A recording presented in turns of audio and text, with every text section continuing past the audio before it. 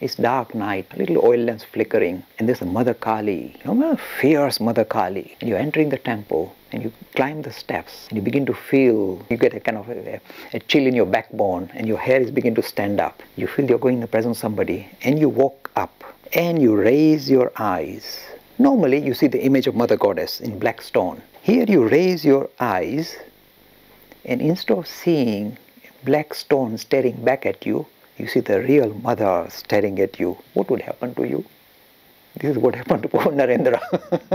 He said, the moment I looked up, I saw, oh dear, I'm in front of the Mother Goddess. The Mother of the universe is standing and smiling in front of me. He said, I was overwhelmed with tears of joy flowing. Imagine, this is what happened.